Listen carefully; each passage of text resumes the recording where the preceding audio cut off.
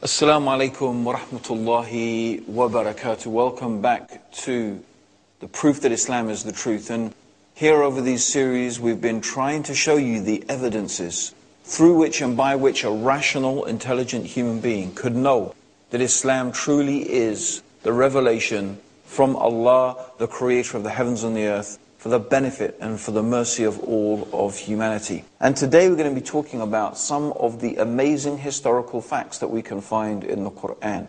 Let's remind ourselves, of course, that the Quran is a book 1,400 years old. Muslims believe it was revealed by God, the creator of the heavens and the earth. Allah is the Arabic name for God.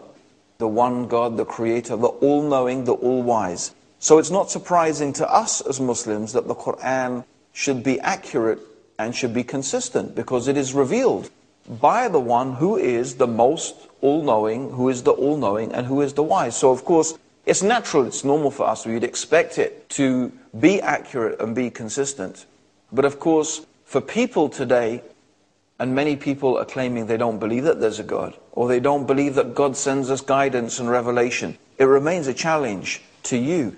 And it remains a sign, a great sign, a proof, an evidence that every Muslim through it and by it gets more certainty and gets more sure that the Quran is indeed what it claims to be, the revelation from the mighty, the wise. And so let's talk about some of those historical facts in the Quran. Now, first of all, there is a story in the Quran about a great prophet of God called Noah. And this prophet is also, of course, mentioned in the Bible. And I'm sure you all know the story of Noah, how God sent Noah to his people, and the people of Noah refused to believe in him. And because of that, God sent upon them a flood. And now before that flood, God told Noah to build an ark. Now, there's a few things about the story of Noah in the Quran.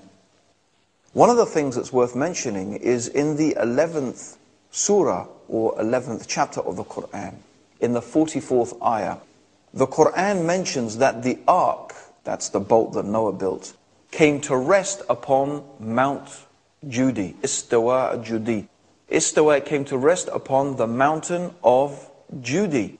Now, the Quran is mentioning a specific name of the mountain where the Ark of Noah came to rest.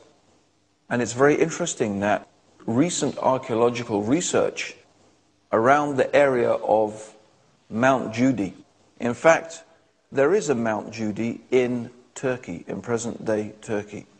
And on this Mount Judi, there is a boat-shaped object with exactly the same dimensions as the Ark of Noah. Now, the Bible claims that the Ark came to rest on Mount Ararat, which is in fact 20 miles away from Mount Judi. And there's a few problems with the biblical description. The first problem is that the mountains of Ararat, or the Mount Ararat itself, is a relatively recent geological formation. If we look at the time scale, when the Ark of Noah was supposed to be around, the Mount Ararat did not actually exist at that time. It is very recent geological formation. So that's one problem.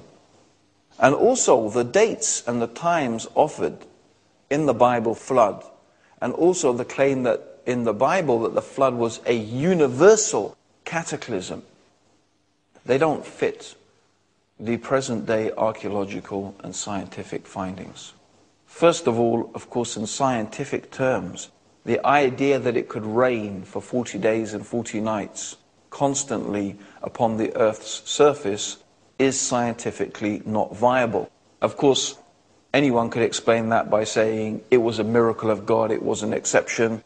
Of course, we cannot argue that God has the ability and the power to do that. But what we are saying is that in scientific terms, for it to rain for 40 days and 40 nights, it's not possible. As anybody who knows how the water cycle works, the sun heats up the Earth's surface, heats up the sea, and the vapor from the sea is what is transformed into clouds, and the clouds are then transformed into rain.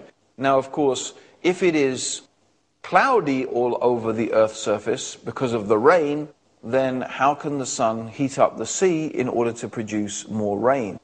All I'm pointing out here is that scientifically it's not viable. Also, there is simply enough water on this planet in order to raise the sea level so high that, as according to the Bible, every single mountain peak was covered.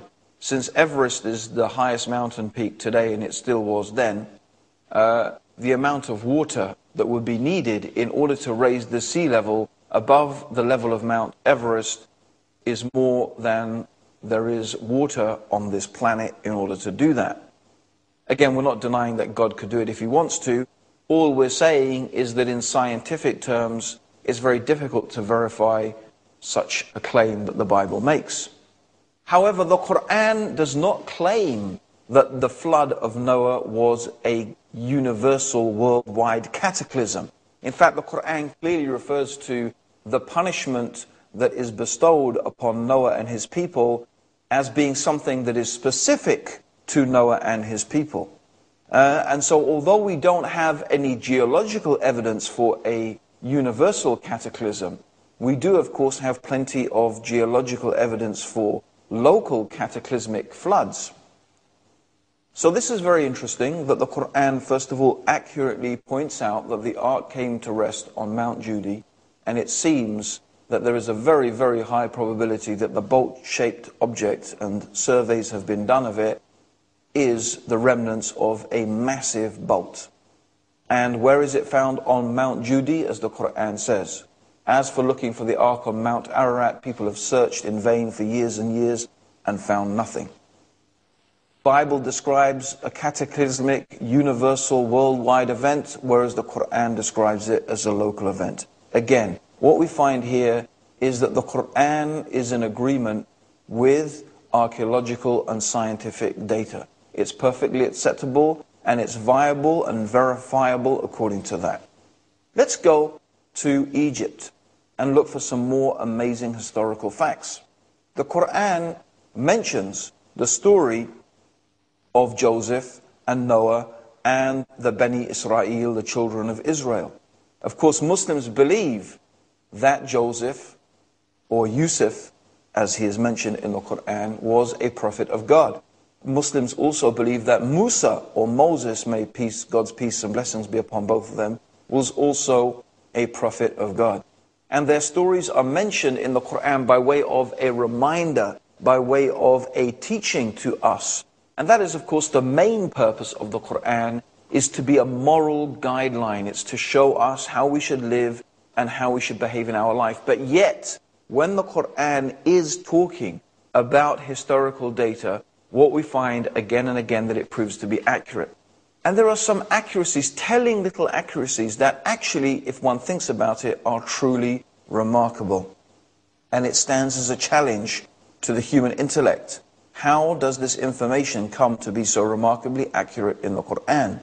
From where was the Prophet Muhammad gathering this information? A man who was himself illiterate, who could not read, who could not write. He didn't go to university. They didn't have Egyptology as a field of study at that time. The knowledge of hieroglyphs was lost hundreds and hundreds of years before the time of the Prophet Muhammad.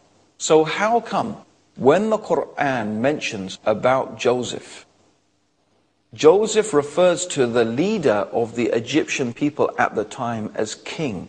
The term Pharaoh or Pharaoh is not mentioned in relation to Joseph and the ruler of Egypt.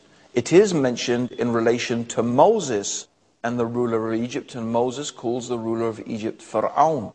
But Joseph does not call the ruler with whom he is interacting and who he acts as an advisor and a guide. He doesn't call him Pharaoh, he calls him king.